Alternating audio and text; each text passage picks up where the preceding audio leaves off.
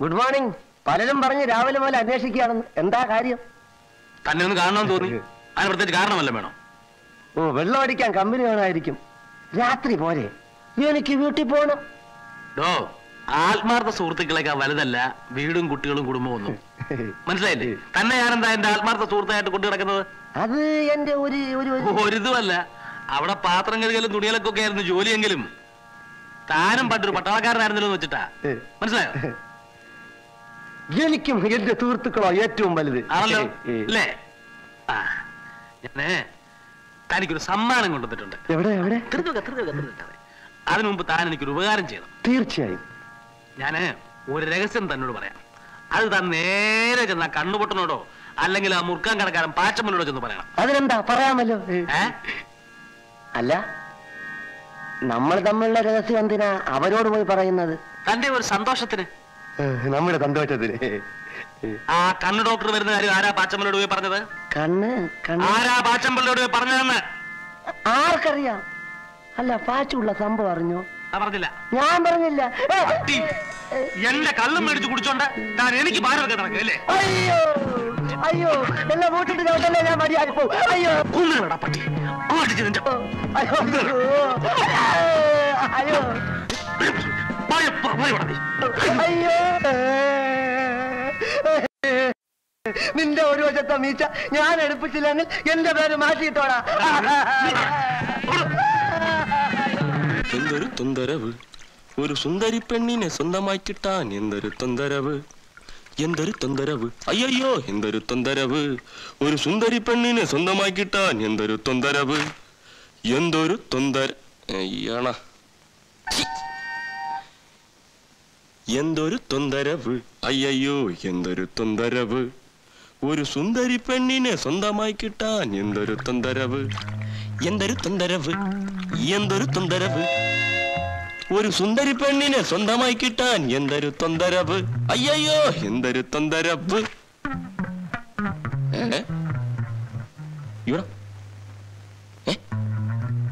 ചേടാ,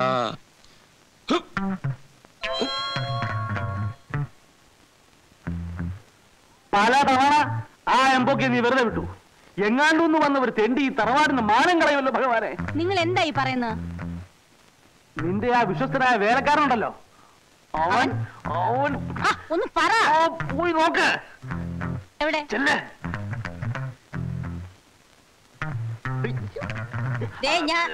അവിടെ പുറയിൽ. എന്നോട് പറഞ്ഞാൽ ഞാൻ എടുത്തു തരുമായിരുന്നല്ലോ. സാരമില്ല. എടാ എടീ, പട്ടാപ്പകൽ ഇങ്ങനെ കൂട്ടാൻ നിനക്ക് നാളല്ലേടി? നീ ഒരു പെണ്ണാണോ? എടീ, ഞങ്ങൾക്കിവിടെ മാനമര്യാദ ജീവിക്കണേ. തള്ളയോ തള്ള നിന്റെ എന്നെ കൊണ്ട് പറയിപ്പിക്കരുത്. അമ്മ ഈ കാറ്റ് വന്നിട്ട് ഇതിന്റെ എടാ, നീ മതിലോട് ഇപ്പുറത്ത് വരണ്ട, അവിടെ തന്നെ പോയി താമസിച്ചോ. അയ്യോ, യഥാർത്ഥത്തിൽ സംഭവിച്ചത്. അയ്യോ, ഞാൻ ആരോട് പറയും? വലിയ പണക്കാരിയാണെന്നുള്ള ഭാവം നീ എന്റെ അടുത്ത് കാണിക്കണ്ട. തൊലി വെളുത്ത ചെറുപ്പക്കാരെ ജോലിക്ക് നിർത്തിയിരിക്കുന്നത് എന്തിനാണെന്ന് എനിക്കറിയാം. ഇടി നിന്നെ ഞാൻ തെമ്മാത്തമ്മണ്ടല്ലോ. ഇവിടെ ചോദിക്കാൻ പറയാൻ ആളുണ്ട്. എന്റെ ഭാര്യയെ പറ്റി അനാവശ്യം പറയാനുണ്ടല്ലോ. എന്റെ ഭാര്യക്ക് എത്ര ഭർത്താക്കന്മാരാണ് നിലവിലുള്ളത്? അമ്മ ആകെ തെറ്റിദ്ധരിച്ചിരിക്കുക. കാസർഗോട്ടുള്ള എന്റെ കുടുംബം. അവന്റെ ഒരു കുടുംബം കൊണ്ടോടാ. എനിക്ക് പ്രായമായ ഒരു മോൾ ഇവിടെ ഉണ്ട്. നിന്നെ പോലെ അമ്മയും പെങ്ങളും തിരിച്ചറിയാത്തവനെ ഇവിടെ നിർത്തിക്കൂടാ.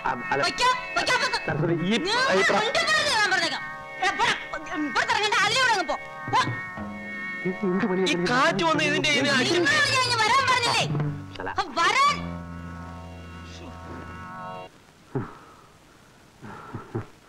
ആരാ? കുറച്ച് വെള്ളം തരുമോ കുടിക്കാൻ? ഇവിടെ എത്തിയപ്പോ പ്രഷർ കൂടി. ഇത്ര നേരം ആ ഗേറ്റ് കുത്തിയിരിക്കുകയായിരുന്നു. അയ്യോ, എന്നിട്ട് ആരും കണ്ടില്ല? കണ്ടാ തന്നെ ആരെങ്കിലും തിരിഞ്ഞു നോക്കുമോ? കാലം അതായി പോയില്ലേ. കുറച്ച് വെള്ളം താ മോളെ. ഇങ്ങോട്ട് കയറിയിരുന്നുള്ളൂ.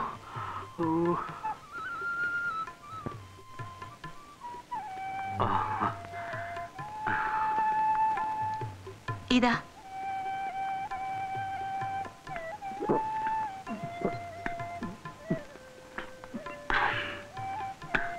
എവിടെയാ വീട്? കുറച്ചകലെയാ. ഇവിടെ എവിടെയോ എന്റെ ഒരു ബന്ധു താമസമുണ്ട്. ഇന്നലെയാ അറിഞ്ഞത്. കാലത്തെ തപ്പി ഇറങ്ങിയതാ. ആരാ? വീട്ടുപേരെന്ത് പറയും? അതല്ലേ കുഴഞ്ഞത്. എന്റെ ഒരു അടുത്ത സുഹൃത്തിന്റെ മോളും ഭർത്താവുമാണ്. ആലപ്പുഴക്കാരാ. ആലപ്പുഴക്കാരോ? ഈ സ്ട്രീറ്റിൽ ആലപ്പുഴക്കാരായിട്ട് എന്റെ അറിവിൽ ഞങ്ങൾ മാത്രമേ ഉള്ളൂ. ആലപ്പുഴ എവിടെയാ മോളുടെ വീട്? മുല്ലയ്ക്കൽ. അമ്പലത്തിന്റെ കിഴക്ക്. അച്ഛന്റെ പേരെന്താ? വാസുദേവക്കുറുപ്പ്. ദൈവമുണ്ടെന്ന് പറയുന്നതിൽ വല്ല അത്ഭുതമുണ്ടോ മോളെ? അല്ലെങ്കിൽ ഇവിടെ എത്തിയപ്പോ തന്നെ പ്രഷർ കൂടാനും, വന്ന് വിളിച്ചപ്പോ മോള് തന്നെ കഥ തുറക്കാനും, വെള്ളം ചോദിച്ചപ്പോ മോര് കൊണ്ടത്തരാനും. ഇതിനാണ് മുജ്ജന്മ ബന്ധം എന്ന് പറയുന്നത്. ഈ വീടാകാൻ 6 മണി മുതൽ തപ്പി കിടക്കുന്നത്. എനിക്ക് മനസ്സിലായില്ലെന്ന്. ഞാനും വാസുദേവനും 10ാം ക്ലാസ് വരെ സനാതനത്തിൽ ഒന്നിച്ച് പഠിച്ചവരാ. ജയവിജയന്മാരെ പോലെ കഴിഞ്ഞവരാ ഞങ്ങള്. നിന്റെ കല്യാണത്തിന് വന്നില്ല എന്നുള്ളതാ എന്റെ പേരിലുള്ള പരാതി. അതെങ്ങനെ? ഞാനിന്ന് കാശ്മീരിലല്ലായിരുന്നോ? ഒരു കാര്യം ചെയ്യ്, ഈ വേഷമൊക്കെ മാറി ഒന്ന് ഇറങ്ങ്, നമുക്ക് വീട്ടിലേക്കൊന്ന് പോയിച്ചു വരാം. ചേച്ചിക്കാ നിന്നെ കാണണമെന്ന് വലിയ നിർബന്ധം. ചേട്ടനോടൊന്ന് ചോദിക്കാതെ? അത് ധർമ്മം. വീട്ടിലുള്ള ആണുങ്ങളോട് ചോദിച്ചിട്ട് കുടുംബത്തിൽ പറഞ്ഞ പെണ്ണുങ്ങൾ എന്തും ചെയ്യും. എന്റെ ഭാര്യ അങ്ങനെയാ. അല്ല, അത് വീട്ടിൽ വന്ന് കാണുമ്പോൾ നിനക്ക് മനസ്സിലാവും. നിന്റെ ഭർത്താവ് ഓഫീസിൽ പോകുന്നതിന് വരണമെന്ന് വിചാരിച്ചാ കാലത്തെ കുത്തിപ്പിടിച്ചിറങ്ങിയത്. ഞാൻ ചായ എടുക്കട്ടെ? ഇനി ഇപ്പൊ ചായയോ ചോറോ എന്ത് വേണേലാവാം. മോളെ, ഇന്ന് തന്നെ വാസന എഴുതിക്കോ. PK നായരും അമ്മ വന്നിരുന്നു, വിശേഷങ്ങളൊക്കെ പറഞ്ഞു.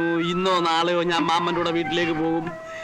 നീ ഇവിടെ താമസിക്കാൻ വന്ന വിവരം എന്നെ അറിയിച്ചില്ലല്ലോ എന്നോർത്തവൻ നാണം കിടണം.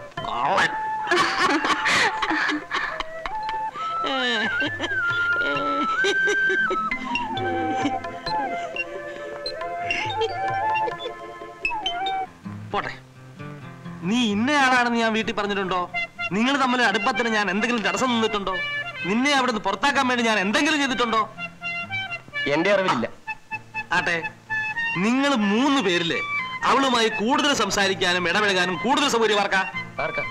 ഹിന്ദിക്കാരൻ. സ്വന്തം ആത്മസുഹൃത്തുക്കളെ പറ്റി കൊള്ളരുതായ്മകൾ പറഞ്ഞു കൊടുത്ത് ആ അമ്മയുടെ മോടെ മനസ്സ് മാറ്റിയത് അവൻ ഒറ്റ ഒരുത്തനാ. അതെനിക്ക് നേരത്തെ മനസ്സിലായി. മിടുക്കൻ. പക്ഷേ എനിക്ക് അവനെ തിരിച്ച് വേല വെക്കാൻ അറിയാമായിട്ടല്ല. നമ്മുടെ റോഡ് വേലക്കാരനായി പോയി എന്നും പറഞ്ഞിരുന്നു. അവസാനം ആ ഹിന്ദിക്കാരൻ പെണ്ണും കൊണ്ട് പോവും. എന്റെ ശവത്തെ ചവിട്ടി അവൻ കല്യാണ പന്തലിലേക്ക്. എന്നാ നീ ചവിട്ടു കൊണ്ടത് തന്നെ. ഞാൻ ഒന്നാമത് മാനസികമായിട്ട് പറയുന്നത് കേക്ക്. വികാരമല്ല, വിവേകമാണ് ഇവിടെ ആവശ്യം. പിന്നെ ഞാൻ എന്തോ ഉണ്ടാക്കണമെന്നാ പറയുന്നത്. പൊളിക്കണം. എന്തോന്ന്? അവന്റെ ഹിന്ദി. അമ്മാവന്റെ പട്ടാളത്തിലായിരുന്നില്ലേ? അവൻ ഈ പറയുന്ന പോലെ വല്ല ഹിന്ദി അറിയാവോ? കോപ്പറിയാം, ഹിന്ദി. മോനെ, എന്നിട്ടും പഠിപ്പിക്കുന്നു. അതല്ലേ എനിക്ക് മനസ്സിലാവാത്തത്. എന്റെ ബലമായ സംശയം അന്നത്തേക്കുള്ള വക അവൻ എവിടുന്നോ ഒപ്പിച്ചോണ്ട് വരികയാണെന്നാ. അത് കണ്ടുപിടിക്കാമോ? പൊളിക്കുന്ന കാര്യം ഞാൻ ഏറ്റു. അതും കണ്ടുപിടിച്ചോണ്ട് ഞാൻ ഒരു വരവ് വരും. അതൊരു വരവായിരിക്കും. അന്നേരം ഞാൻ വർത്തമാനം പറഞ്ഞു. ഇല്ല, ഏറ്റല്ലോ? ഏറ്റു.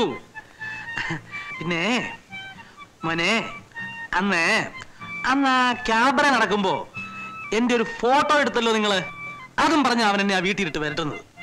ആ ഫോട്ടോ ആരുടെ ഇരിക്കുക?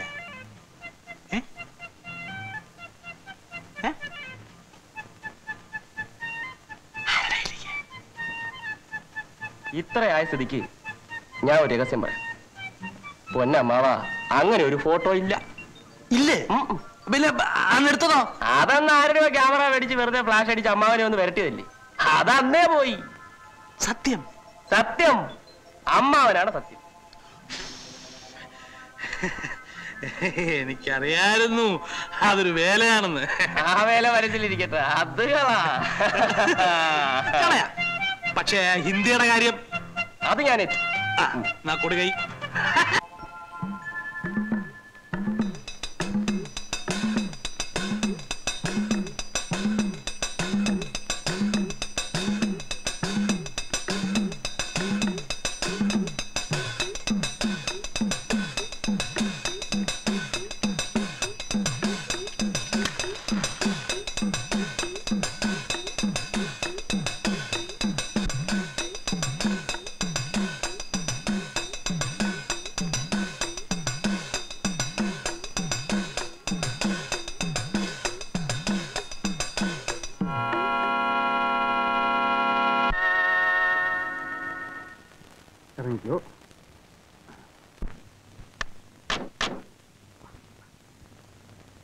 നമുക്ക് എന്റെ ഭാര്യയ്ക്ക് ഒരു സർപ്രൈസ് ഉണ്ടാക്കാം.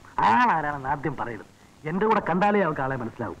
വാസുദേവന്റെ മോളാന്നറിയുമ്പോൾ നല്ല രസമായിരിക്കും. അവളുടെ മോളാദ്യം ചെല്ല്, ഞാൻ പറയാം. ചെല്ലേ ചെല്ലേ.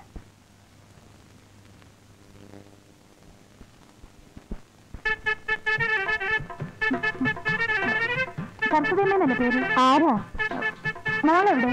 മീനു. മനസ്സിലായില്ലല്ലോ. ഞാൻ ആരാണെന്ന് ഒടുവിലേ പറയൂ. അമ്മയ്ക്ക് മീനു എന്നൊരു മോളില്ലേ?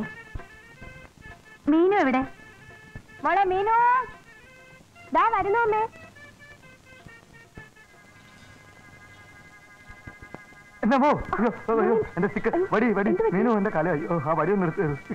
ചേട്ടാ, ചേട്ടൻ എങ്ങനെ ഇവിടെ എത്തി? കുട്ടിയുടെ ചേട്ടനാ? ആരാ അമ്മേ? ആരോ എന്റെ പേര് വിളിക്കുന്നല്ലോ. ആരാണ് സ്ത്രീ? വെറുതെ കളിയാക്കല്ലേ. അന്ധന്മാർക്ക് കണ്ണടയും മടിയും കൊടുക്കാനാണെന്ന് പറഞ്ഞ് ഇങ്ങോട്ടാണോ പോകുന്നത്? എന്നോടാണോ ആ സ്ത്രീ സംസാരിക്കുന്നത്? ആരോടാ ഞാൻ സംസാരിക്കേണ്ടത്? എനിക്കൊന്നും മനസ്സിലാകുന്നില്ല. ചിലപ്പോ ആ സ്ത്രീക്ക് ആള് മാറിപ്പോയതായിരിക്കും, അല്ലെങ്കിൽ മാനസികമായ എന്തെങ്കിലും തകരാറായിരിക്കും. ചേട്ടാ, വെറുതെ തമാശയായി വിചാരിക്കില്ലേ കേട്ടോ. ഏതൊരു സ്ത്രീ എന്നെ തുടങ്ങും. അമ്മ ഏതൊരു പുറത്തേക്ക് അയച്ചു. എന്റെ മുഖത്ത് നോക്കി പറയൂ, ഞാൻ ഗോവിന്ദേട്ടന്റെ ആരുമല്ലെന്ന്. കാഴ്ചശക്തിയില്ലാത്ത ഞാൻ എങ്ങനെ നിങ്ങളെ കാണാനാണ്? എന്റെ കണ്ണു നോക്ക് പ്ലീസ്. എന്ന് മുതലാ ഗോവിന്ദേട്ടന്റെ കാഴ്ച പോയത്? ആരെ കബളിപ്പിക്കാൻ വേണ്ടിയാണ് ഈ നാടകം?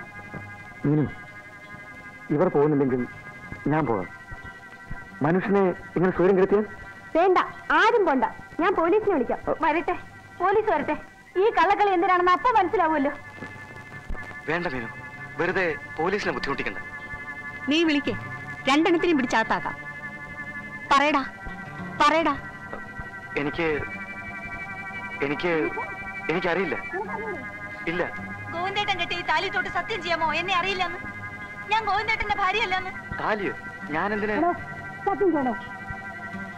അന്യ സ്ത്രീകളുടെ താലിയിലോ ദേഹത്തോ തൊടുന്നത് പാപമല്ലേ? അല്ല, ഗോവിന്ദേട്ടൻ ഈ താലി തൊടാം. സത്യം അറിയാനല്ലേ? സത്യം ചെയ്യാനാ പറഞ്ഞത്. ശരി, എവിടെ താലി?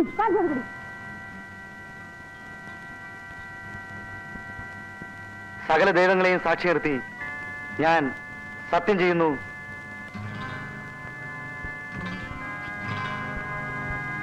ഈ പെൺകുട്ടി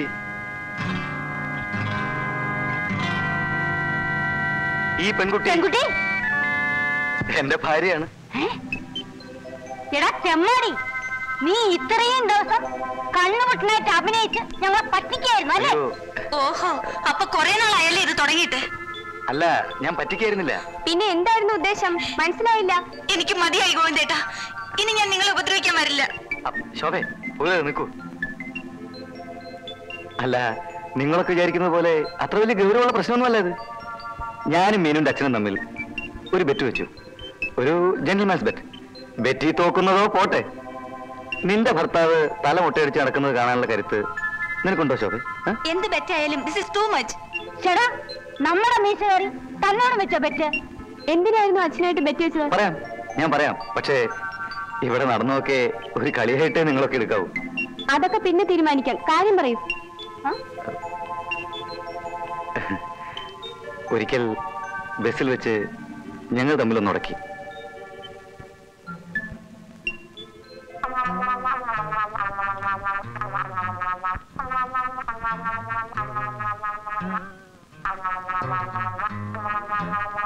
ചേടാ, എന്നാലും നീ പൊട്ടക്കണ്ണന്റെ വേഷം കെട്ടി എന്റെ മോളെ വശീകരിക്കാൻ നോക്കിയല്ലോടാ. അയ്യോ അമ്മേ, അല്ല ചേച്ചി, സത്യമായിട്ടും എനിക്ക് യാതൊരു ദുരുദ്ദേശം ഉണ്ടായിരുന്നില്ല. ഇങ്ങോട്ടൊന്ന് വരട്ടെ, വെച്ചിട്ടുണ്ട് മീശയുടെ ഒരു ബെറ്റ്.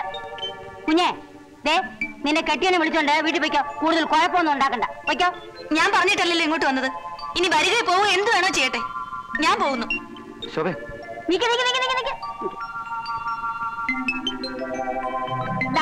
നിന്റെ നിന്തിരിവിടെ കൂടെ കൊണ്ടുപോയിക്കോ, പോയിക്കോ. ശോഭേ, ഇവിടെ ഒന്ന് വെച്ചേ.